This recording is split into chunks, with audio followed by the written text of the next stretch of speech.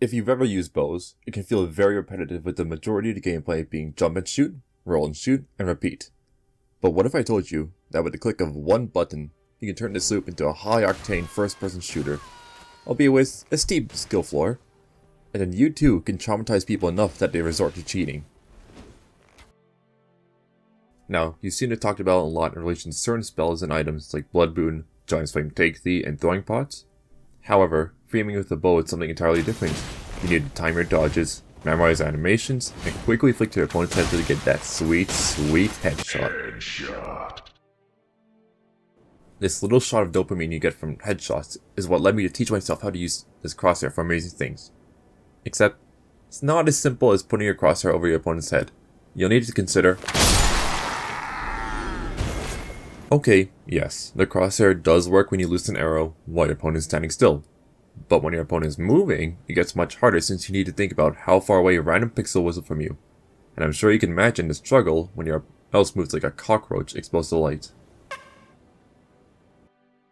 So before you pick up a bow, you need to know which one to pick up. For anything involving free aim, you need a short bow. This also includes the black bow, which has the best damage and range, but it's locked to the barrage as of war. Your choice of bow is up to you. Just avoid any bow without the short bow's moveset, which means 62% of the bows you can use are trash. Though the other bows have uses, you want to pick either a short bow or black bow for your build. You can do 4 kinds of attacks with bows: a jump shot and a landing shot, aka your bread and butter, a roll shot, a backstep shot, and a sprinting shot. There is an issue though. One of the major issues with free aim is that it locks you to a slow walk, meaning you won't be able to do the sprint shot. However, you can jump, roll, and backstep while free aiming, so you still have mobility and offensive options to use. How about we talk about height over bore? If you're familiar with guns, you'll know about a height over bore, but if you're not, look at it like this. Just because you have a scope doesn't always mean it'll shoot in the exact center of your sights. You'll need to adjust for height at certain distances. Elden Ring has something similar, except your gun changes offset from bore depending on how you're standing. Imagine the barrels looking something like this. It's a little confusing, let me try to simplify this. So imagine it like this. Here we have a Cartesian grid. You'll know it from your primary school math class. The middle, 0, 0, is your arrow being loose from the standstill, and your jump would be here, and roll shot is here.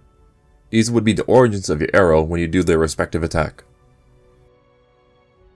When you loose an arrow, you have to compensate for the strange origins of the arrows. And remember, always try to go to the point you're aiming when you loose the arrow. It seems unintuitive because, well, it is. But you can build up an instinct for how it works when you get used to it. If you see my clips, I sometimes will aim far above my opponent's head, and the reason for that is that I know where the skybox is. It'll always be the same distance away from me, meaning it's the most consistent place to aim for roll shots. Once you've got the hang of it, you can start to get consistent headshots and maybe even some flicks. One thing you need to know is that this harmonization system FromSoft implemented can and will screw you over when your opponent is doing an animation where they raise their arms above their head, where you would normally aim to get a headshot. To counter this, I say you either gamble and aim at their head, or roll away. I find you can usually chain at least 2 headshots before your opponent can roll out of it. With that being said, I will say that sometimes you'll want to aim directly at their head. The 2 most consistent examples I can think of is when your opponent is making a beeline towards you, and when you're chaining headshots. However, this can vary from case to case. Use your own judgment.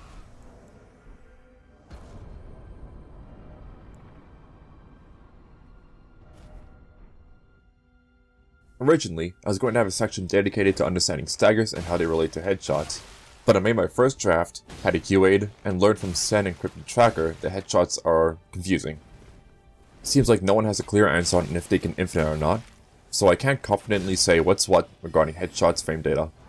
What I can confidently say is that you can consistently chain at least 2 headshots together. And from my nearly year-long experience with this playstyle, this seems to be a universal truth with all matches, but I can't properly explain it with numbers and facts. Now, while it's possibly only a free aim bow, sometimes it's not the most reliable. To make a bow really shine, you should also practice locked-on archery. Remember when I said to forget the running tack? Well, bring it back, since we're getting into more competitive archery. The running tack is very good at chipping health and applying pressure, and it is way less predictable than the normal running tacks you can free aim with. Lockdown attacks can also apply statuses more consistently when you're in your opponent's face.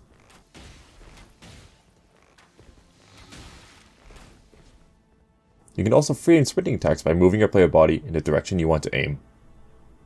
Moving on from locked-on archery, I'm going to save melee options for later since I think consumables, at least most of the time, are way better since they won't force you to offhand your bow. Here's what I think about various consumables that you can use. Spark Aromatic is a must-have. It covers a wide area and can serve as an impromptu melee option to roll catch or punish someone who's too aggressive, serving as a good get-off-me option when aimed at your feet too. The projectile Spark Aromatic can also headshot, though it's much harder to aim. The Stone Gravity Fan is something I always keep on hand since it can very consistently stagger people unless they have hyper armor, and like Spark Aromatic, it works in a wide area. But it also works great as area denial, which can make it easier for you to buff yourself or heal status effects. The Magic Scraps and Cuckoo Glintstone can be good for tricking your opponent into running into a straight, predictable line, which can be perfect if you're using status arrows or a thrown status pot. Aside from that, it just encourages them to dodge, but otherwise it doesn't do much damage unless you have intelligence. But there aren't any bows that scale in int, so unless you've decided to do a magic archer, it probably won't be doing much damage. And even then, you can just use Star Shower or Stars of Ruin to force dodges. You can do this with the Ranker pot too, but pots are a precious commodity when you main bow. I also suggest carrying pots on you. There are a lot of pots you can choose from, so I'll go over various pots you can use. Pots that only do damage like fire, lightning, and magic are generally the worst ones you can pick. The flat damage they do won't mean much when attacks are so telegraphed, but they can be more useful as rogue pots to quickly deal some damage. But when comparing thrown pots, the freezing pot already does damage and freezes your opponent, which is amazing for you since it lowers damage negation, meaning your headshots, which instead of doing a minuscule amount of damage, will be doing a tiny amount of damage. And the freezing pot will also lower the stamina regeneration rate. It's also a good idea to carry a sidearm on you because let's not pretend shields don't exist. For this I recommend a weapon with either Determination or Roll a Nice Resolve. A weapon with either of these Ashes of War will deal significantly more stamina damage than regular attacks, and they'll also deal more damage directly to their health if you're using something like a scythe. Alternatively, assuming you want an Ash of War for something other than punishing shields, Flamestrike is a tried and true option for a playstyle that avoids using melee even when you're up against the wall. It works a lot like Spark Automatic and will reliably punish players who are overly aggressive, but it has the bonus of having a lingering hitbox, which can catch players Spark Automatic can't.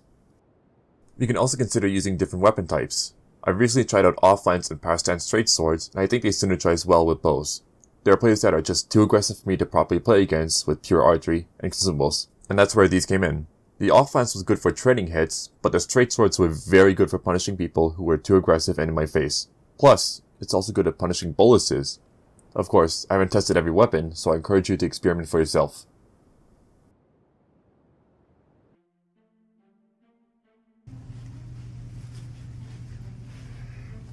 Hey there! So, I just want to finish this tutorial off with a little more personal section that I like to just say some things I couldn't really fit into the video. So first off, I want to say this took a lot longer than I expected. I was got sidetracked with life, work, school, not that fourth thing, but I did get sidetracked, so for its quality, I don't think the time really was worth it. But hopefully it's good enough to get some people into this hobby. I'd also like to say that if you do want to post clips about archery, just be warned that people do hate archers. It's honestly kind of a funny game thing. People hate zoners, which archers are. So if you do want to end up posting somewhere, I say avoid servers like the Othering PV subreddit and Discord especially, since the staff there are less than professional. Instead, I'd say go to the Bad Redmond Discord and subreddit. The mods there are amazing, community amazing. I cannot recommend it enough. It's a great place to be. Next off, I want to say I did want to do a section about console free aim stuff, but I couldn't fit it into the video. I didn't know where to put it. I didn't have enough time to do it. So instead, I'm gonna put it here. I'm gonna tell you to go follow Crown King on YouTube. He did some free aim stuff, and I talked to them, but I couldn't fit it in. So here it is. Just go check them on YouTube. They're pretty good. Next up, I want to say the thank yous. Yes, thank yous. First, I was saying thank you to a streamer you might not know, but he's a good streamer, good guy. His name is Mr. Forgetful. I haven't talked to him in a while, but he did buy me Elden Ring when I was banned. And because of that, I eventually found out my playstyle that I liked. And without him, I probably wouldn't be here. So go give him a sub on Twitch. I'll link in the description down below. Also, I'd like to say thank you to Onlywaifu. I'm sure you all know about Onlywaifu, but if you don't, they've helped me just grow my channel, helped me QA, and just really make it this video. But yeah, I'll post a link to their channel in the description, but they've just been great help, really. And next off, I want to thank the QA testers. First, I'll just list them out as they go. ParryWeasel, great guy. ParryWeasel, Sen, and Yachisan. Without their help, I would probably have a much worse video, even if it is not up to the standards I like. But without them, it'd be much worse. So I'll post their channels and Twitches and all the relevant account information in the description. Please give them like a sub, follow, etc., whatever it is on whatever platform. But yeah, I just wanted to really thank you for watching this. This took way longer than I'd like to say. Yeah. But yeah, thank you for watching. If you do decide to free aim, just go have fun. Don't get upset by people shit pot you. But yeah, have fun. Enjoy your adventure.